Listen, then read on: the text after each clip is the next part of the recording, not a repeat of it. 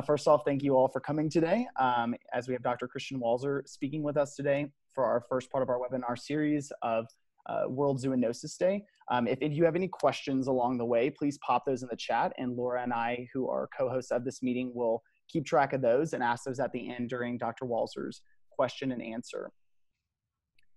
So Dr. Christian Walzer is the Executive Director of Health at the Wildlife Conservation Society. He's a board-certified wildlife veterinarian and professor of conservation medicine at the University of Veterinary Medicine in Vienna, Austria. Author of more than 100 research publications and numerous book chapters, he lectures widely on health and conservation, and during the past 2 decades, he has worked in the Gobi region of Mongolia, linking wildlife health with the conservation of the pea horse and the Asiatic wild ass. Beyond Central Asia and equids, Dr. Walzer has an internationally recognized diverse expertise in working with wildlife, especially on the human-livestock wildlife interfaces gained from combined years of leadership and research in Europe, Asia, and Africa. He acts as a consultant in wildlife matters for various organizations such as the UNDP, World Bank, FAO, and World Wildlife Fund. Over the past decade, he has additionally led several successful large-scale EU-funded ecological connectivity and biodiversity conservation projects in the Alps.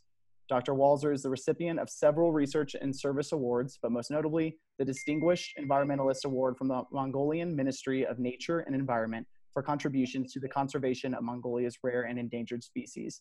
Dr. Walzer, thank you for joining us, and if you would like to take over now, that'd be great. All right, thank you very much. First of all, thanks very much for the invitation and for the introduction, and good evening from the Bronx.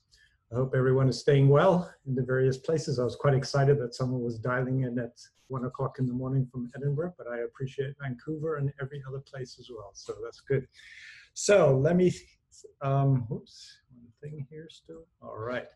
I'm going to give you a sort of a whirlwind tour, actually. I thought that would be quite appropriate. I can just give you a few background on the Anthropocene, talk about emerging infectious diseases, obviously a little bit about SARS coronavirus, the work we're doing on trade, but then also maybe some little reflections on conservation, health, and society. I won't be able to go in there in great depth, and you know, I don't expect everyone to agree with what I say, but you might be sort of motivated to read up on it. And then I have a few ideas about what everyone at every level of and where you are in the profession can contribute. So let's get in that. I'm sure you all know about the Anthropocene, of course. It was several decades ago that Nobel Prize-winning scientist Paul Crutzen and his colleague Jürgen Stromer popularized the term Anthropocene. And honestly, I'm not particularly interested now if this is a geologically recognized new epoch after the Holocene. But basically, what I'm trying to get at, that it's undeniable that we live in an era that is dominated by human influence, and it's undeniable that economic and socio-political change has resulted in a massive biodiversity crisis, species extinction, and that we exponentially you know, exceed our planetary boundaries. I think we all know that. But one of the things that's quite interesting that came along with postulating the Anthropocene and discussing the Anthropocene was this idea that nature is dead, or nature no longer runs the earth, and we humans do, or we as gods need to learn how to do it better. And, you know, obviously that hasn't worked that well as far as I'm concerned. So that's sort of my background. And so within this whole Anthropocene background, we suddenly have this situation where the Anthropocene is being rocked by a virus, you know, that has spread relentlessly across from its natural environment into the furthest corners of the earth, you know, bringing immense suffering and death everywhere. And you know, this is 2 days ago. I'm sure all of you are well aware and you know everything about the pandemic, so I'm not going to spend too much time talking about the situation as it is now. But I think as I was putting this together, I came across this slide. This was put down on the 3rd of March. I think this is a screenshot from the 3rd of March as I was doing an internal talk at WCS. So it's not very long ago, 3rd of March, 92,000 cases, 3,000 deaths. I think all of those deaths at the time were probably in China. And, you know, we just passed the 11 million now. So the scale and the speed at which this disease has spread across the world has really, I think, surprised many, if not just about all. So quick background to WCS. Why WCS? So we're the, as far as I know, the only global NGO with a really long-standing and robust health program, both on a captive side. So we have colleagues who work in one of the 5 zoos. So we have a very strong, some of you may be aware, residency program for zoological health in our institution. But then we have the wildlife health, the health side in our global program.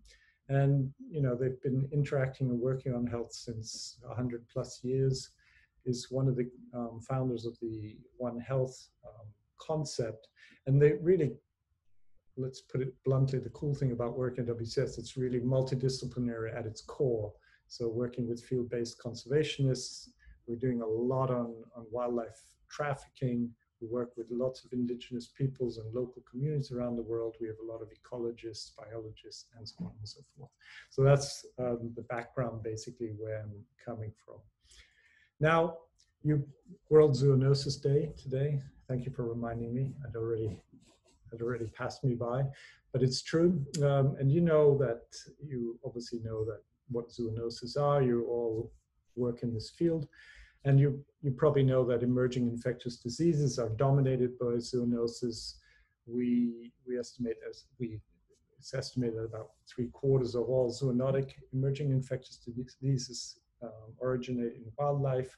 And the frequency of these has been increasing. And it's nothing new.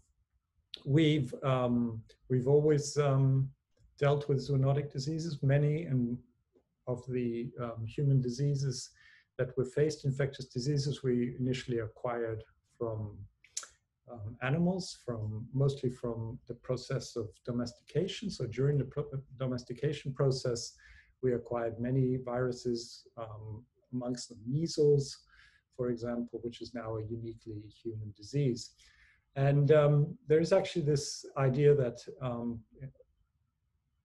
that population growth completely froze between 5,000 years and 10,000 years BCE because there were so many pandemics ongoing. And the population just sort of hovered around, it's estimated 5 million people, and just didn't increase for 5,000 years as these naive populations were faced with these new and emerging infectious diseases through the domestication process.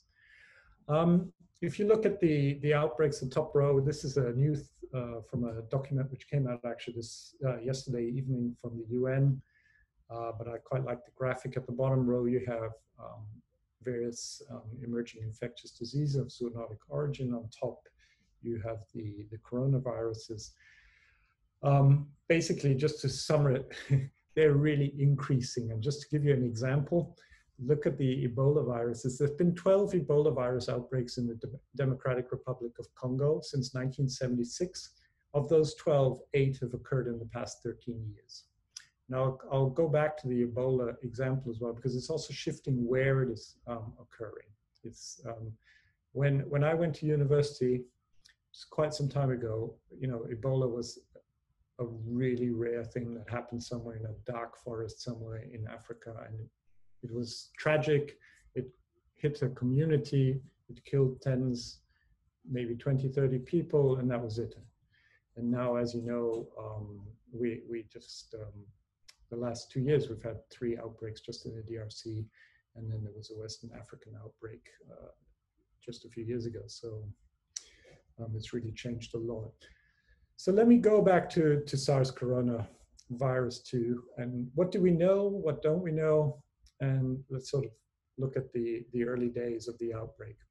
So end of December, there was the notification from the Chinese authorities to WHO that there was some kind of infectious disease ongoing, some kind of pneumonia. And it was thought that there was no human-to-human transmission.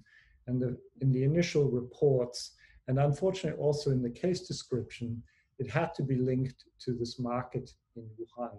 So this was a wildlife trading market, a huge industrial size market that also traded in wildlife. And because the original case description was linked to that market, it appeared in the first reports that all the cases were coming from that market, and that it was coming from this, probably from the wildlife, because the virus was very quickly sequenced. It was, I think it was the 13th or 14th of January that the full sequence was made available, and it was clear that it was very closely related to the original SARS from 2002 and 2003. However, as more and more cases were worked on, it was apparent that not all these cases occurred from the market, or were not linked epidemiologically to the market. And from the first 440 cases or so, about 55% were linked to the market, but the others had no, at least no detectable link. One thing that also really changed compared to 2002 and 2003 was the rapid spread of the virus. So SARS back in 2002 and 2003, luckily did never spread as quickly and as widely as this virus. The mortality rate of SARS, if you remember, was much higher than this SARS coronavirus 2 now. So that was one of the things that was quite impressive. For those of you who want to dig in deeper, there's a fantastic New York Times piece called How It Got Out. It's an infographic, sort of a video that they've put together. And it's extraordinary. There is something like 750 people daily travel from Wuhan, China to New York City, daily, just to put it into perspective. So that obviously allows that virus to move a lot. So what do we know? We know it's a zoonotic pandemic, so the origin is zoonotic. The ancestral host, and there's broad consensus for that, is a coronavirus in a horseshoe bat species. These horseshoe bat species occur widely throughout Southeast Asia, across the Middle East. They're widely distributed, and they carry a lot of coronaviruses. But what is not clear is the time and place of the spillover event, and the mechanism of the spillover is unclear at the moment. Someone's got a mic on, if you don't mind. I'm hearing it in my ear. Is someone? Thank you. Thank you very much. The time and place of spillover event is unclear. There's, what is important though to realize, there were 500 environmental samples taken at the market. And of those 500, unfortunately, we don't know very much about the type of samples that were taken. They're just declared as environmental samples. And of those, 33 were positive. And of the 33, 31 of them came from the western part of the market, where the wildlife and the wildlife traders were housed. So there is that strong signal to that part of the market, but unfortunately, sample quality was very low. And so sequencing was only possible in 4 samples, as far as I know, and these 4 samples were identical with the first described human strain. So that would probably, denotes that there was already human contamination going on at the time. So basically information is lacking, we don't know. And honestly, it's going to be very, very difficult at this point in time to determine how the virus moved from the horseshoe bat, how it recombined, which species may have been involved, because there's just a lack of samples. So basically all these coronavirus, SARS, MERS, and SARS-2 are the results of recombination among coronaviruses. And then obviously different selective pressures that work on that. So it's already well known that the coronaviruses within the bats are very good at recombining between bats. But if you give them the opportunity, of course, then these coronavirus can recombine in other species if you bring them in close proximity. An alternative way this could have happened as well is that in a rural community, a human population would have been infected directly from bat through bat poop or saliva or blood or whatever. And then there was a phase of cryptic infection with evolution within the human population without any, at least not detected clinical signs. So that's the alternative hypothesis. That would be a bit more far-fetched than the classic idea on the market, and I'll get back to that. Anyway, basically, it's not a surprise. You know, this is a time cover, I think 2017, if I'm not right. Yeah, 2017. Sorry, yeah, 2017. And then, as you know, in 2018 already, the WHO had added a so-called disease X to its priority watch list. And that was basically a serious international epidemic caused by a pathogen currently unknown to cause human disease, postulated that it could be a respiratory virus of zoonotic origin. So it was known, no big surprise. And basically, what we really have to, at this point in time, really have to say, it's not about bat soup, it's not about civets, it's not about pangolins. It's not even necessarily about markets, it's not necessarily about trade. Because if we put it into perspective, we have to acknowledge that there's, in mammals and birds, across the 25 so-called high-risk viral families, it's estimated that there are 1.7 million unknown viruses. And of those 1.7 million viruses, it's estimated that some 700,000 of them are likely to have zoonotic potential. That's a lot of viruses. So one way of addressing this by looking at species or selected markets or things like that is probably not going to work very well. It's probably going to fail. And so basically, to put in perspective, for each of the coronavirus that have been described, and there have been thousands described, there's several thousand more for each and every one of them that are circulating in wildlife. So I'd like to break it down and say it's actually all about this.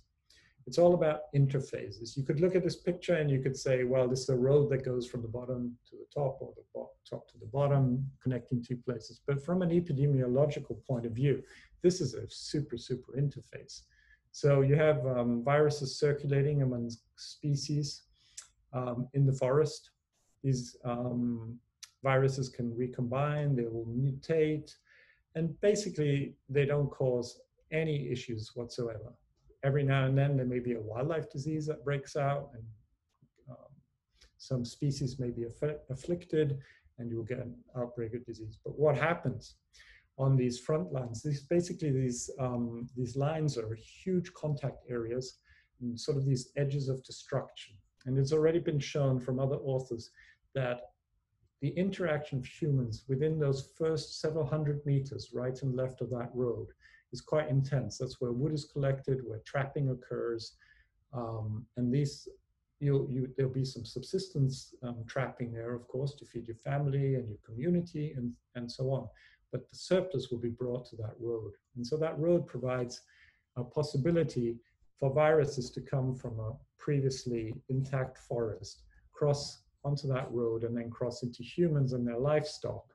And every now and then, unfortunately, a virus will acquire, pathogen in general will acquire the traits to be transmitted from human to human. And depending where that road leads to nowadays, you're connected pretty quickly. So I always say a rat caught in northern Republic of Congo gets to the N1 highway within an hour or two. 12 hours later, it's in the capital of Brazzaville. If you cross this river to Kinshasa, it's a multi-million city. And from there, it's another 12 hours and you're in Paris, for example, or in New York. So there is quite potential. Now, one thing though, to not forget is that it's quite difficult for viruses to actually get across all these barriers. There's a lot of barriers that stop viruses switching species. So, the reservoir host has to have a sufficient density to retain the pathogen so that they can actually be a reservoir. There has to be a pathogen release somehow, and there has to be human exposure to that pathogen. And then, of course, that pathogen, that virus, needs to acquire the traits to bind to human cells, enter human cells, replicate, and then subsequently maybe transmit to other humans. So it doesn't happen as often. Spillover events happen quite a bit. If you look at serum samples of veterinarians, for example, they've seroconverted against all kinds of stuff. And but obviously, and thankfully, most of us don't get sick from that. But we'll have antibodies against some quite exotic pathogens every now and then. I'll show you, there'll be a link at the end of this presentation, and I'll share that with you in some text as well, where you can download some review documents we've put together in the past few months, mostly for administrations and governments to help them, guide them as they develop legislation and policies to deal with this new reality of zoonotic diseases in their backyard, basically. So this is a very nice document that summarizes all the literature on ecological integrity and spillover events. And surprisingly, there's actually not that much robust literature, and many of the things are very context specific. So the systems that work for Lyme disease here in New York do not work for similar pathogens in other landscapes. So that's one thing to keep in mind as well. All right, let us go back to the market. And so as you can imagine, we talked about recombination, we talk about interphases. If you bring 100 species of live wildlife from all parts of the country, and in some time from the whole parts of the globe, in small cages, stacked them together, thousands of them, you're obviously, we don't need to go into the welfare issues. They're obviously super stressed out. They're going to be pooping and urinating on top of each other's, and you'll have this fantastic thing. You'll have a Southeast Asian raccoon dog. It's going to poop on a African pangolin, and that's going to be standing on a box full of domestic chickens next to a pig. And this goes on all the time, yeah? So it's a numbers game. You're just providing a lot of opportunities. Then you take an animal out and you slaughter it. You'll have the blood and the organs exposed. All of you, or most of you, have probably gone through your path training. Just imagine that's the way you would work in pathology. Everything that comes in gets slaughtered, the blood gets mixed up, and then you'll have your lunch in there as well. So it's obviously, you know, we call it, we've been using this term, I've been saying a lot, it's a cauldron of contagion. It's really like, if you tried really hard, this is the best way to create a lot of new viruses. And remember, one thing I also want to really point out, it's not about wet markets, by the way. That term is completely misused. Wet markets are seafood markets where there's fresh produce. They are essential to provide food for communities, even in large urban centers. It's about the wildlife trade happening within those markets, about the wildlife trade, legal, illegal, sustainable, unsustainable, it doesn't matter. It's just the sheer volume and size of this trade that's going on in there. There's very little information available on the economic, how do you say, the scale of it, but it's estimated that it's in the hundreds of billions of US dollars just in Southeast Asia alone. If you think there's in Vietnam, I'm just sorry, I need to actually look, I can't remember the figures. It's so $400 billion is one of the figures that's been put out there. Since it also includes illegal trade, which is in the tens of billions of dollars, it's really hard to get good data. But as you can imagine, a lot of people are employed in this, and it's a big trade. Let's keep it at that. And the other thing, there's been a lot of organizations which have been focused on the market, and some of them have even come up with these really, in my point of view, ludicrous ideas. Let's close the 50 most high-risk markets. That's interesting if you have thousands of them. Which one are you going to choose? What's a high-risk market? That's just not the way it works from an epidemiology point of view. And then the other thing, which is really important to understand, it's not only about the market, it's actually the trade value chain. So we've done this study using field rats, which is sort of a generic name for various species of rats, which are used for consumption in Southeast Asia. And this is from Vietnam, and it's just been published now. What you see here is that as this field rat moves along the food value chain, so basically from its capture site, in some rice field. And then it's then moved to a trader, to a larger market, and then from that market to a restaurant kitchen. It basically increases its positivity to coronaviruses. And that's really important. So if you're going to eat one or going to process one, do it on the field. You know, it's a 20% chance basically that you'll get exposed to coronavirus. In a restaurant kitchen, every second one already was exposed. Obviously, the one that's so beautifully prepared down in the bottom right is not an issue anymore because it's cooked. But the cook who had to put it together and who slaughtered it or prepared it in the kitchen, and the kitchen environment, of course, would be now contaminated from these things. One thing I also want to just, before we leave this coronavirus, is I also want to point out the large scale of legal trade in wildlife, which occurs in Southeast Asia.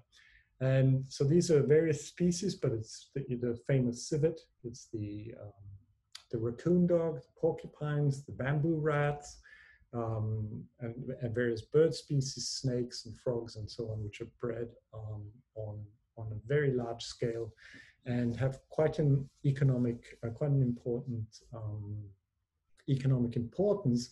But of course, it absolutely pales to the cost of this pandemic. So it's estimated that it's, 20-30 billion US dollars per year generated in China alone. There's maybe 6 million people employed in this trade. It was a government-driven initiative to alleviate poverty back about 30 years ago. So it's not, the other thing is not historic, it's not thousands of years old. This is actually quite a modern concept. Some 20,000 farms in China is estimated. And so that's one thing to keep in mind. And then remember these large pools of wildlife are also great places for viruses to evolve in. So if it's circulating in thousands of civets or in porcupines or something, that's a really good place to evolve. All right, so that's sort of the background on SARS and the coronavirus and obviously COVID. And now there's still, I'd like to go back to, so what are the consequences for conservation, health, and society? And I want to sort of preempt this as well, that basically my life has been, since the 15th of March, 15th of January, when our organization said, all right, this is going to be a really big outbreak. I had a text from a friend of mine who's a senior researcher at NIH, and he said, this is the big one, you've got to get on board. So since that day, this is all I've been doing. So I now also live in the Bronx, which, as you know, is not an area where everything is fair and equal and just. I have to say that quite clearly. So we started this out and I said, the idea is in the Anthropocene that we run nature. And well, obviously that's not the case. You can see it how you want to, but we're obviously not running this show at the moment. We're scrambling to try to limit its impact, but we're definitely not running the show anymore. So that's, we still have a lot of impact, but we're not running the show. I think, at least from my perspective, that's one thing. The other thing this pandemic has done is really laid bare the fragility of our economic systems. The growth-based socioeconomic concepts that we have really been upheaved. And it's probably more here in the United States. That's more apparent than maybe in my home country in Austria, but still it is impressive everywhere. But all these things, as far as I'm concerned, provide great opportunity, because there's one thing, conservation's been doing this for, our organization is 125 years old. Most people don't get why we need to do conservation. But the health impacts and the deaths within our own family, basically a bat virus is killing my neighbor down the road here, really drives it home how important it is how we interact with our nature, and that we are not separate from nature, we are an integral part. And we need to address that. We cannot leave it. So for me, I see this as a very positive, for all the tragedy in it, we do need to recognize the opportunity as we move forwards. And so basically, in my way, I see it is that COVID is, just a symptom of the ailing planetary health, has reminded us of the, the basic fact: human, animal, plant, environmental health, and everything is intrinsically connected. But it really does provide this potential to highlight stewardship and value health. I just want to take a little diversion, so you do bear with me as a little European. I have a different concept sometimes of how the world should be run, but I've just, you'll have to read up on this on yourself. So one of the things, I've done this talk for some European colleagues in this form, more or less, and I told them, the Anthropocene is dead, and we shouldn't be using that term. We should be using the term the Capitalocene. There's one thing I want to say about the Anthropocene. The Anthropocene sort of states, first of all, it's the age of man. It's already problematic. But the other thing about that is it sort of implies that we all of us, are responsible for the problems, and that we're equally responsible for the problem. And that, as far as I'm concerned, is not the way it's happening. It's definitely not all of us to the same extent, and certainly not every way.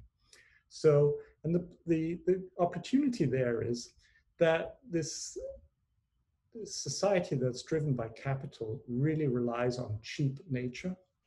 You need to undervalue nature and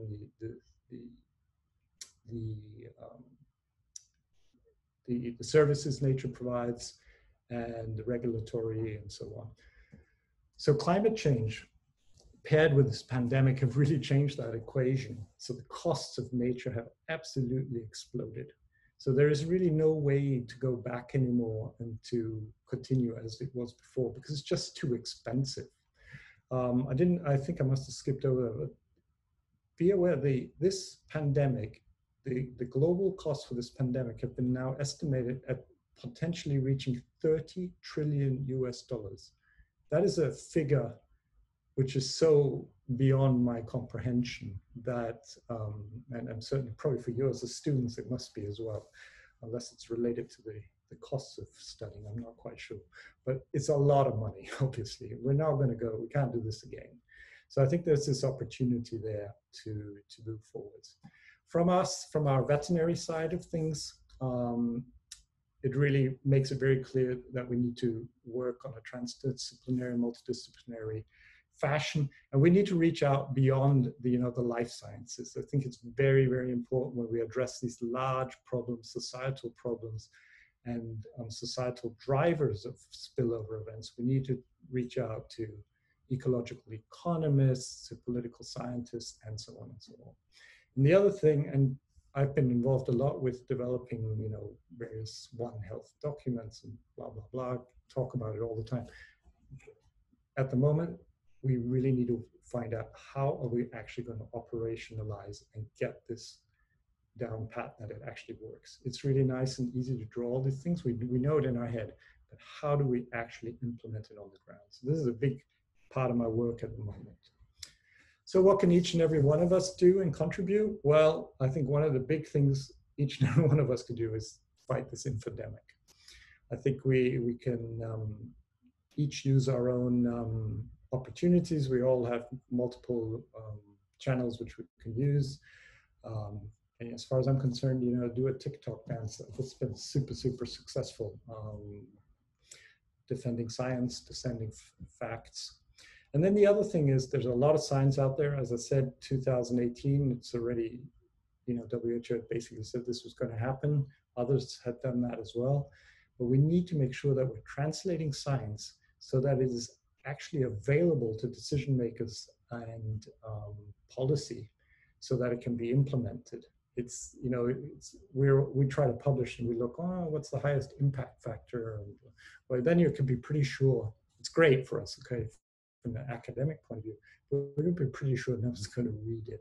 So we do need to also work, if we do publish important work, we need to make sure it also gets out in the media and is adequately translated. And then, obviously we provide education. So that's something each and every one of us can do. We're science trained and we're, most of us, savvy in communicating nowadays. Then as an organization like WCS, of course, we reach out to inform policy. Our big push and you know, we get a lot of pushback for this as well, is the permanently banned commercial trade of wildlife for consumption. We're really focusing on live animals. We're focusing on the large urban centers where the new middle class is buying this expensive food.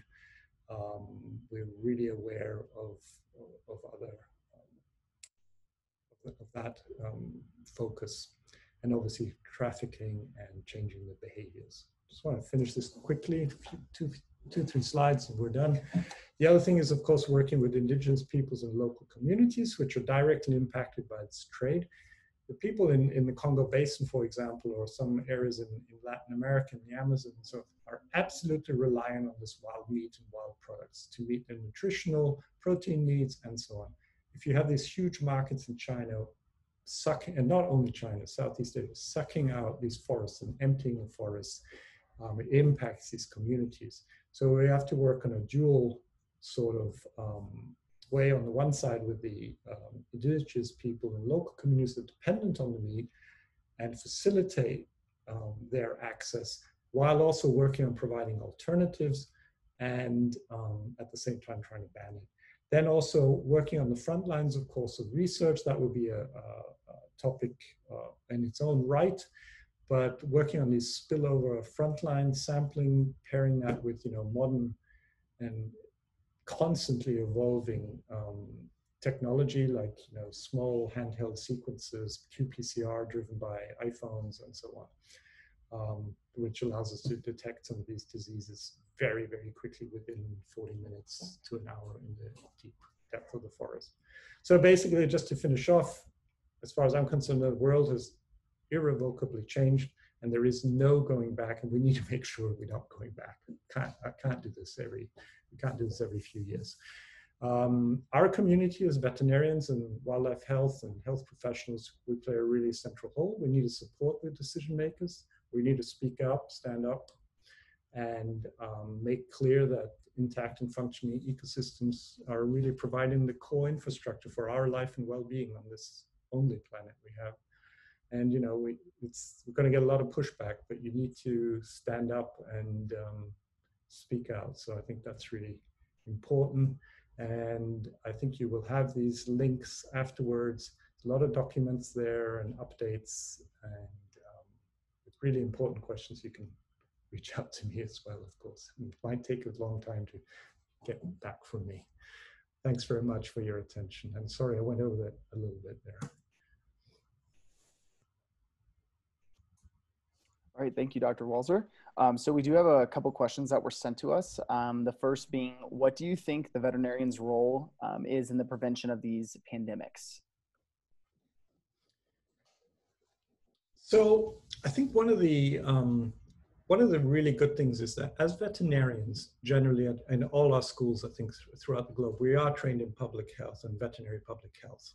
So we have a very clear understanding. We all learn about farm to fork and the proceeds and how this works, and we understand spillovers. And you know, the spillover in Ebola is not much different than you would have another kind of spillover along any other kind of food value chain or in your herd health management and so on. So we're inherently well trained and it's a question of engaging. And as I said, it doesn't always have to be in the depths of Africa. You can, you know, it always sounds like it's super exciting. Everyone's crawling around in Africa doing things. Honestly, the most important thing you can do at this point in time is reach out and blog and talk. Because what you need to do at the moment is inform policy, funding. You need to do that. Yeah, that's the way. It's boring, I know, it's boring. My whole life has changed from chasing things in the wilds to blogging. I hope that answers the question, sort of. Yes, thank you. And the next one that we have is, on the level of the wildlife trade within markets, what do you propose is done to decrease the chance of a pandemic happening again?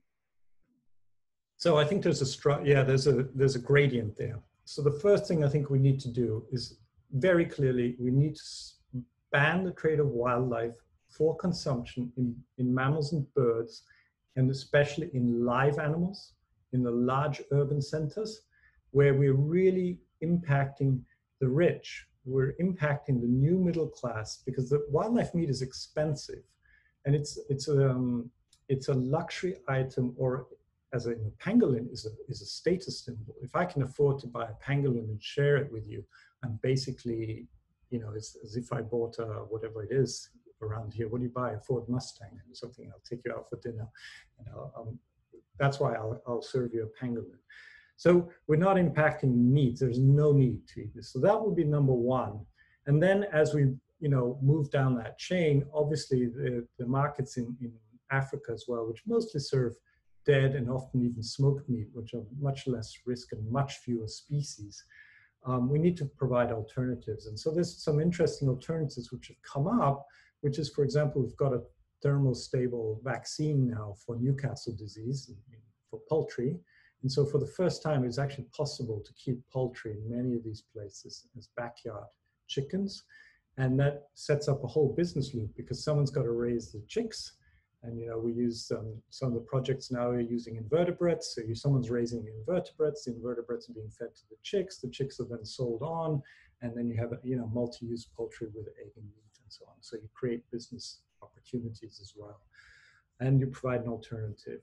That's going to take much longer time. And then obviously the other thing is this demand reduction side. People have moved into big cities. There's no need anymore for bushmeat, but they like it. So we need to work on that as well.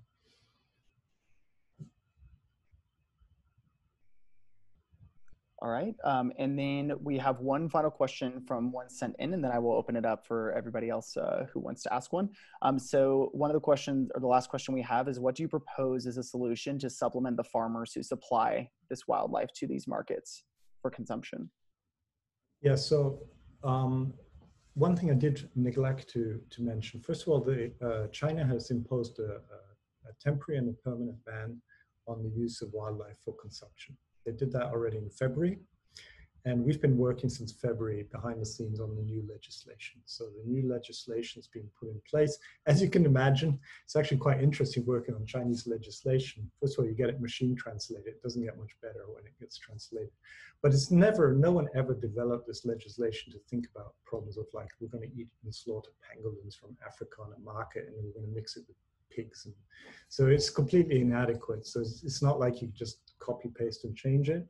So but that's in place. We do hope in the next 2 months that it will be enshrined in legislation, and Vietnam is following suit as well to limit the trade and use for consumption. So that's the one side of it. The other is sorry, I think I talked myself into a wormhole now. Could you? I probably didn't answer the question because I was so full of myself. Sorry, go ahead. Help me. No, you're fine.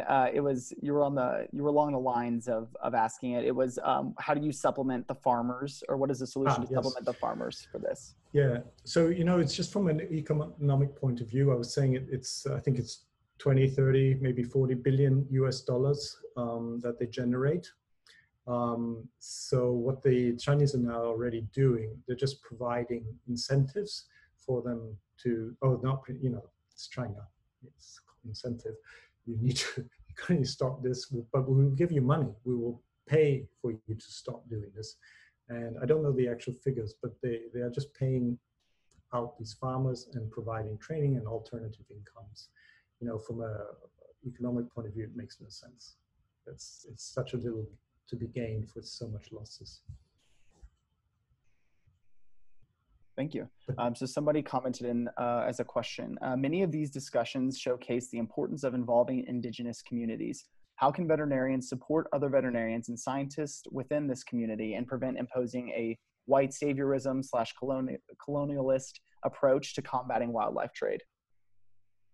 Yeah, so obviously you need to, so when I say we work, and I sit here in my office in the Bronx, we do actually have a large office in China, and we're working exclusively through Chinese NGOs and colleagues in China. None of us would impose, actually any comment made in the United States at the moment is detrimental. That's really, obviously, as you know, the situation.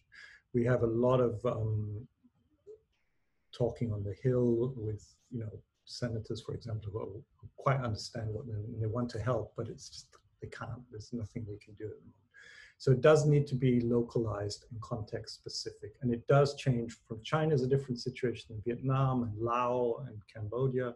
And then, Indonesia, for example, one of the largest markets, completely different situation. So you do have to work with the local administration. That's the most important. And then as you move further away, then you start working with the indigenous peoples. And if you look, and local communities, if you look on the WCS webpage, there's actually quite a good guideline on how that's done. We work with some, let me get this right now, I think some 423 something indigenous peoples around the globe and 1,000 so-called local communities. And so there's a lot of knowledge on how to work and engage with them. And it's always the same. You listen, and then you have participatory processes to work with. I mean, it sounds easy, but I can get my colleague to talk to you about it once. It's quite intricate, of course. All right, well, thank you. The next question, how do we in the United States work with other nations on the education and policy of the dangers of these market interfaces? What organizations are the targets for this discussion? So the United States used to be the absolute leader in this.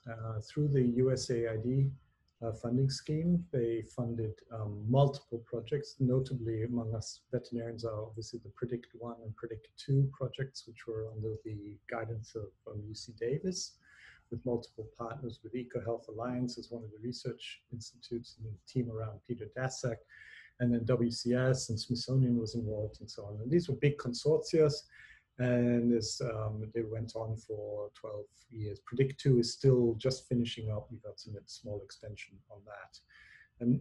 And a lot of the knowledge that you see out there now about how many viruses out there, what kind of viruses circulating in bats and so on, come from the Predict project. And there's a shift now. So Predict ended, and it was supposed to end. You had to, there's been a lot of trashing of the government, of course, but it was actually planned to end. It's really unfortunate that it's ending as the biggest global pandemic comes out. It's just bad timing. I think if you'd been more agile, they could have very quickly said, okay, we just keep funding this now for the next, we just keep running the consortium because they're on the ground, they're in all these countries, they know what they're doing. I think that would have maybe been useful. But anyway, and so there is big USAID funding coming along, but the EU, the German government has really stepped up, and we're also working with the French government at the moment. So other governments have sort of stepped in, trying to help as well. But it's mostly this area, either it's a direct research through the normal research channels, otherwise it's more that development aid umbrella where these things are happening. It's a lot about training and capacity building. Awesome, thank you. So we have a two-part question next. So we have somebody that's interested in the legislation proposed for the Chinese government. So the first two questions, what kinds of limitations are being proposed to the Chinese government, and then how could they be enforced? Yeah, so it's actually impressive, and this is obviously not public knowledge, so I'll be quite a bit, how will I say? Anyway, I'll just tell you, one thing I nearly fell over backwards. I got a list of the animals that they were going to allow, because obviously there is some wildlife which is long traditional, deer, yeah? I mean, the Sika deer, and I think, what else do they have? Another deer, Sika deer, and another one. Really, it'd be ridiculous for us to say they can't eat Sika deer, and then we eat it here in the US and Europe and everywhere. So the list is, honestly, I think it was only 6 or 7 species of wildlife that they allow, they're planning to allow, and they want to ban basically all the other species, which is interesting. Of course, there will be an uptick in black market.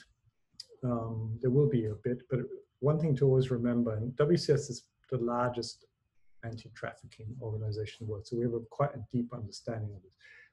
The black market is always going to be a very small part compared to what's legal and open at the moment. It's not even legal, it's just tolerated, some of it. So the black market will be small. And the other thing that's really important, it's important for the Chinese and the culture and the way they eat animals. The animals need to be alive. So just imagine if it's a black market and you want to how many live pangolins are you going to be able to sell? It's just logistically difficult, and your profit margin will drop. There will always be someone trying to make a buck, obviously. So the legislation, I think, looks good, but it's running out to a complete ban. There's been requests for enhanced training for the implementation. And the advantage of a complete ban is as well that you don't have border officials or others who have to decide, is this now a pangolin or is this some kind of other animal which looks like it? So everything's illegal except 2 deer and 1 bird species and whatnot. One of the problems has always been recognizing which species was legal and which one was illegal. It's difficult, we might know, but if you're a border patrol unit somewhere and you catch a truck in the middle of the night, it's dark, you shine your flashlight in there, it's hard to tell what's in there, and then you might let it go. Thank you for that. And the second 2 parts of the question is, are the incentives supplied to the farmers sustainable in the long term? And then what is being done to deter the population from consuming wildlife? Yeah, so 2 things. I'm honestly, I can't really answer the first one. I would hope someone has thought this through. If you disrupt the market and you provide incentives for a certain period of time, people will go on and develop new markets. I mean, I think that's the way you need to provide them alternative income for a long period of time. But as I pointed out before, that is so cheap compared to the impact another outbreak would have. It just makes absolute economic sense. And the second part of the question was?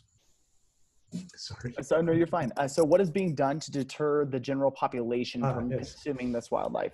Yeah, so there's a lot of what's termed social marketing going on, and it's actually been very impressive. So there was a survey done just recently, I think maybe a month and a half ago in China, using one of the platforms. I don't know if it was Weibo or one of the other ones. They surveyed thousands of people. It was like 92% of the respondents said they would not consume wildlife anymore, and it's too dangerous. It's not worth it, and people who do this are barbarians, really basically along those lines. So there is a real shift in the new generation. I'm sure there's a bias in who uses these platforms, but I think that's something that's being built on a lot with the social marketing thing. And Vietnam has been also very successful in the past 5-6 years, moving their wildlife trade, getting people away from it. It takes time. And so we have a couple more questions here. So the first one, a lot of wet markets in China and other countries and the selling and trade of wildlife within them are driven by deeply rooted cultural drivers and traditional medicine that have been a part of the country's culture for thousands of years. Wet markets and the wildlife trade need to be addressed through new policies. How do we go about addressing these things and that are deeply rooted in that type of culture? And especially as organizations that come from outside a country that do not share that. Yeah, so obviously the first thing is you don't come from outside. That's as I said before, you don't, we're providing technical support for colleagues in China and other organizations. So it's really technical. We actually do know what legislation would need to look like. So if you want to develop legislation, I can take my experience from EU legislation where we have this and use it in China also, supply it and then you take it or leave it. Now, one of the things about rooted in tradition, I would be a bit careful about that. It's true, and this is obviously, especially in times like this, it's a very important discussion. And certainly someone had already brought up, so this neo-colonialism approach that we know everything better and so on. But 2 things, I'm going to lean out a little bit here. There's 2 things. Whereas one of them, a lot of things are not enshrined or not traditional. The farming of wildlife in China is a very recent industry that was created in the 80s, the original in the 1980s, to alleviate poverty in rural areas. So the idea was you start breeding rats and porcupines and so on, create food and protein, and that will help you create a business, alleviate poverty. And this is basically, it has to be seen in the context of the the large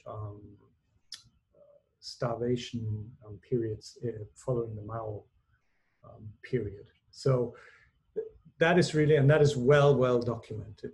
What is rooted in thousands of years of tradition is the use of wildlife in traditional medicine. But there as well, I basically refer to my Chinese public health and veterinary public health colleagues who have been stating since the SARS outbreak, we need to stop this. This is too dangerous. There's just too much going on. And, you know, the academy has stated this. So Chinese scientists and our colleagues in China are on it. They've been pushing for this at all. They actually need a little bit of help from us sometimes to say, yes, this is the, we need to stop. Traditional medicine is a whole other pot, which unfortunately we're not going to, and I'm not an expert on that either. So that's it. Remember, the risk is much less because the things are dead. You know, we're talking about the dead pangolins and basically only talking about bits and pieces of pangolins. That's not a risk as a live animal. And by the way, the poor pangolins should be given, it's probably raccoon dogs or something. Thank you for that. And so we have 2 more questions left for you, Dr. Walzer. And these will be our final 2 questions of the webinar series. So thank you to all who submitted. The second to last question is, how does wildlife farming compare in disease spread and risk compared to trapping / selling of these animals in wet markets? You know, there's not much comparative work been done. So one of the comparisons we've been using a lot at the moment is we've been comparing, you know, the zoonotic risk from industrial agro-industry production of swine and poultry. You know, we all know the poultry story. You know, the influenza virus we acquire from live poultry markets and so on. I mean, that is well documented. And we know that if we stop those live markets, we would have less influenza outbreaks. But so one thing, the big difference is we know a lot about what's going on in poultry and pig production, cattle, and so on. While they do have a lot of viruses and some of them do have potential for novel and emerging diseases, we know a lot about them, and we have procedures globally on how to track and manage these diseases. And they're pretty robust. I mean, the OIE has a, you know, you all know the OIE, there's a good list. In the US here, you have, I think the USDA is the main regulatory agency for your livestock. And, you know, if you've ever had to deal with USDA, they're on it. Yeah, they're not going to say, oh, you take that bison and drive it to Arkansas and then mix it with cows on a herd there, and we're not going to test it for anything. There's rules and regulations. Difference with wildlife is we know very, very little. So even, you know, in these farms, they're farmed, you could sort of imagine creating some kind of monitoring system maybe for rats. But once you start putting in raccoon dogs and this and that and everything, it just becomes impossible just from this side of it. So I think that's the main problem. We just know far too little about wildlife, and we haven't gone through that phase of domestication with them. And we won't, I don't think. Thank you. And so our last and final question for this series is, does the ban in China only apply to wildlife taken from the wild as compared to species bred in captivity? If this is the case, will the trade of captive bred wildlife still pose a similar risk for disease transmission? Yes, it would. And that's why the ban is for all wildlife, irrespective if it's bred in captivity, sustainable, is illegal, and so on. It's for all. And they've obviously also realized a lot of the things they were addressing were already illegal, but just no one had actually enforced it. So yes, all wildlife. Thank you very much. And on behalf of SAVMA, Dr. Walzer, thank you for taking time to speak with us about this incredibly important opportunity. And I hope that as SAVMA students, you all are as empowered as I am after this and educated on this topic. And I just want to say thank you again, Dr. Walzer, for taking time into educating us on this. Thanks for the invitation. It was my pleasure. Everyone have a nice evening wherever you are. Stay safe and sane, I guess, as well. All right. All the best. All right. Bye-bye. Thank you.